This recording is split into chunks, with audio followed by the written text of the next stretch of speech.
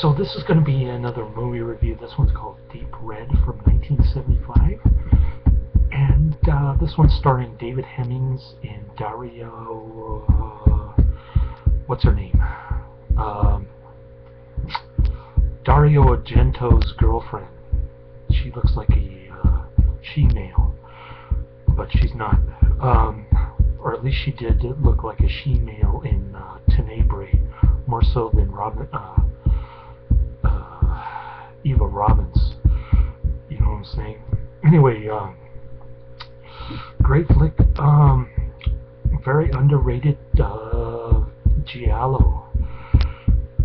And the ironic part was that I just saw David Hemmings. I just reviewed his movie from 10 years earlier, Be My Guest. So it was kind of freaky seeing old hirsute eyebrows in this one. Like within a few months after I saw Be My Guest. Yeah, I think it must have been uncanny by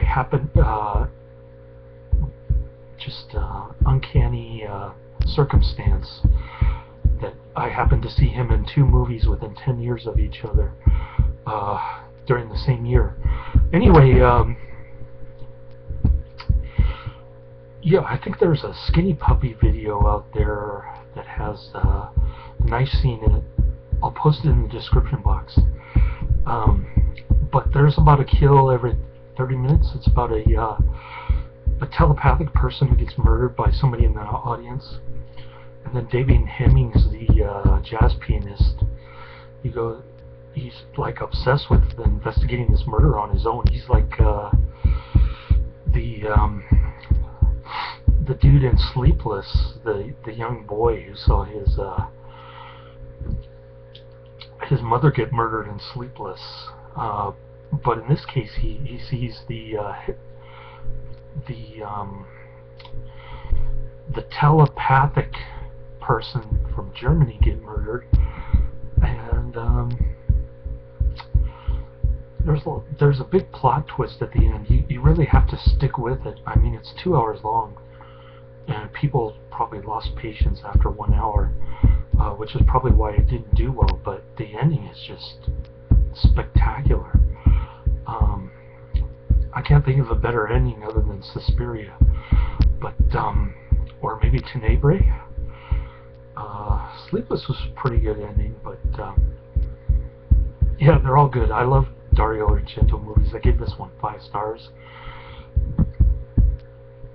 I guess Suspiria is my favorite Dario Argento movie. I didn't really like Inferno as much, but all of his other movies are great. Tenebrae, this one, about ready to watch Phenomena. Looking forward to that. Sleepless, as I mentioned. What other movies have I seen him do? I guess he produced Demons or something. That was a pretty good flick too. Yeah, I gotta see all of his movies, even the bad ones. Anyway, getting back to the plot, so David Hemmings is running around. He used to be in some band that was kind of like the Beatles or the Beach Boys or one of those mid-60s bands. I guess it didn't turn out, so he decided to be a movie actor. So he's in this one. He's pretty good, actually. Better than Be My Guest. I don't like it that much. But Dario Argento's girlfriend is in this. She's pretty good. She's got the gap teeth and the funny red-colored lipstick, the funny hairdo that looks like Dario Argento's hair, and flat chest, of course. But I think I've seen her naked on Yahoo Images or something. She's got kind of her boobs kind of sag. It's not that she has a flat chest; they're just kind of low. You know what I mean? It's kind of like a native from Africa. But in any case, not too sure why Dario Argento was turned on by her, but she did write Suspiria, so, and and she had that great blood curdling scream in Tenebrae. So I respect her very much. I love her work, so I've never seen her in a bad movie, and she's never written a bad movie. Suspiria is my favorite, one of my top all-time favorite horror flicks. So there you go. Anyway, getting back to the story, David Hemmings is running around trying to find this murderer dude. He's chasing all kinds of clues that lead him in the wrong direction, and then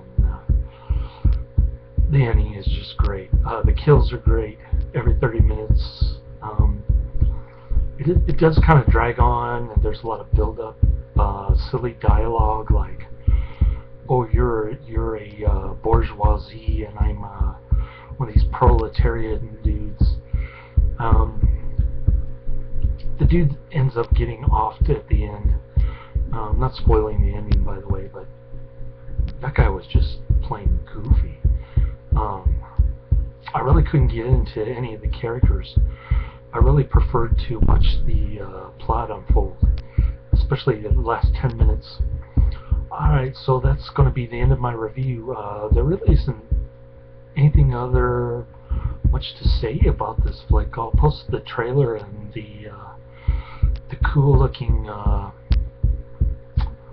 it's fan-edited Skinny Puppy video with some Dario Argento scenes from this movie. And what else? Oh, the music is by Goblin. That's probably what turned me on to this flick, was the music.